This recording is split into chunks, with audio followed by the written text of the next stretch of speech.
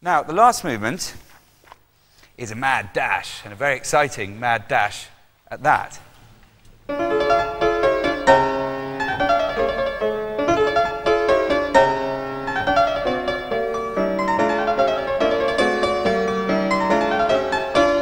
Now, do you hear the way he just extends the end of the phrase? Ronald, perhaps you play it for us once again, this time putting in the cadence where it might be obvious.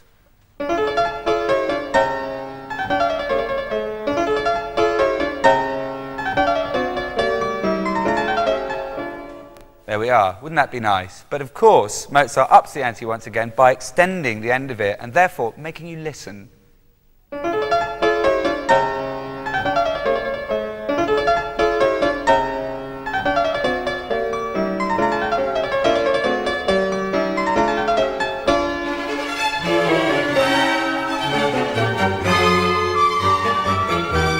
Can we make more space there, please, into that first forte dotted minimum? Yep, da, there. Okay, straight in on the orchestral entry, please.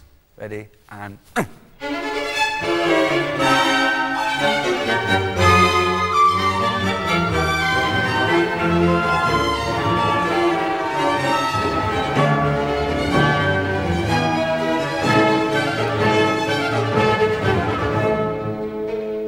Now, the texture we're into here is pure Beethoven. This is exactly the kind of texture that Beethoven is justly famous for, creating an absolute frisson of energy and excitement out of just little kind of semitonal clashes.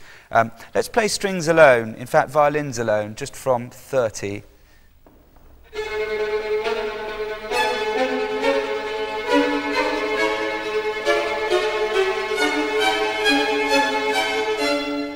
Then if we add the winds and brass over the top of that, you really get the sense of something that's building somewhere really extraordinary. Now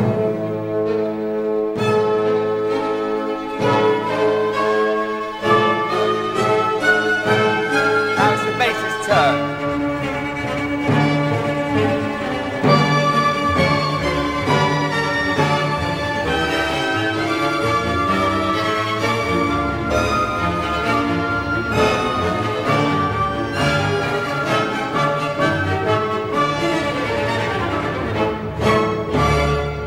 Now, the entry of the piano here, again, new material, but interestingly, it's exactly the same chord structure as that first entry in the first movement. A wonderful sense of Mozart referring back to what we remember having heard before. Let's hear the two side by side.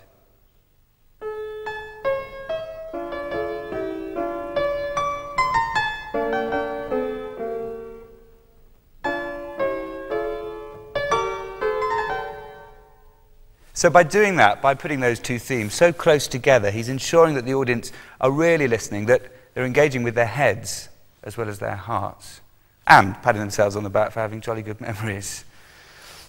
Now, the second subject in this movement is, well, it undergoes three transformations, very, very subtle ones, but enough to sort of distort it and change its character.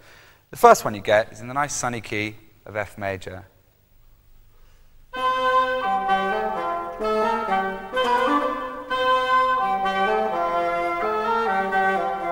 Now listen to it, clothed in D minor.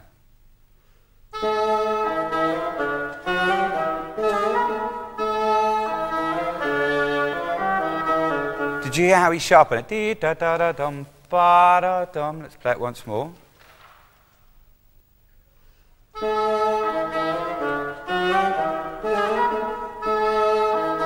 And there's one more transformation, which is in the last episode of the whole movement, where it's once more in the major, but it sounds curiously different. Let's do it with the bassoon bar before.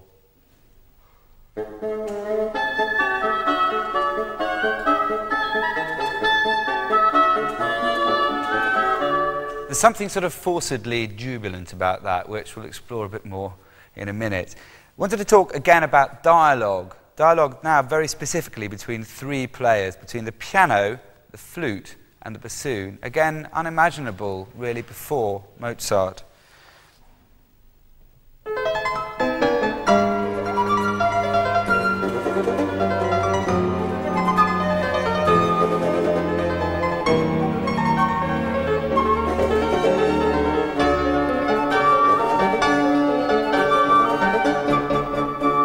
course, that works extraordinarily well on its own, but Mozart just makes it that much more brilliant by adding a kind of mist of harmony, sort of gossamer harmony in the strings, just on the edge of hearing. Let's play it once more.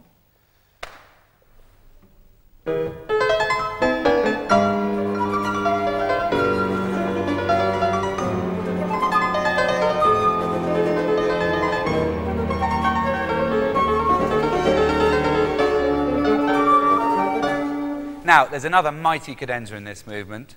Very exciting it is too, I know, because I've heard more or less improvisation already that we're going to hear. But at the end of the cadenza, he comes back to the theme, exactly as you'd expect, but without the orchestra, which is not what you'd expect. And then he leaves us on a cliffhanger.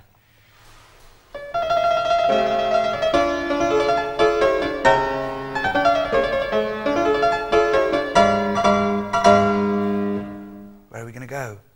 That diminished chord could kind of lead anywhere.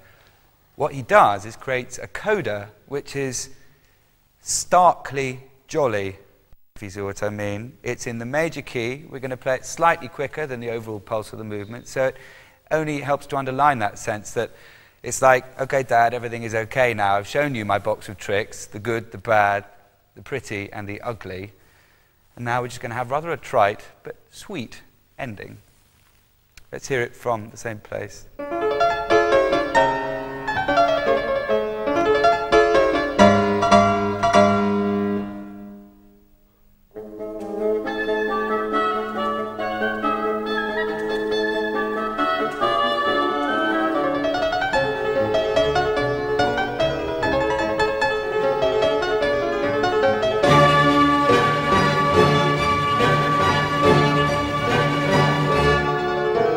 And as if just to complete this kind of nursery world analogy, this small child inside, you get these extraordinary sort of like toy trumpet moments, again, sort of out of the nursery, which come from nowhere, feel very bizarre, and I think can only be really understood in the light of this sort of view.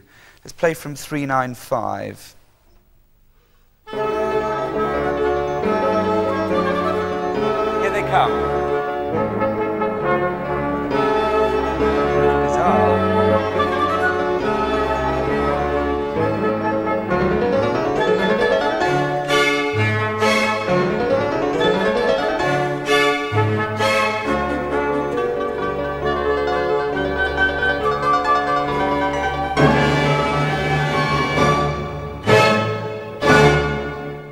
So, that's my view of the piece. Obviously, you're completely at liberty, and I hope you will make your own version of it. Perhaps you already have your own version of it. But when we're performing it now, just invest your thoughts as well as your heart with some of these ideas. A composer, without doubt, at the top of his form, in full command of everything, able really to do anything. And the whole piece is a succession of moments when he's saying, look at this, and this, and this, another thing, another thing. That's what makes it so extraordinary. But for me, he's more than ever before connected with the child within and all the tantrums and fury and wild love that goes with it.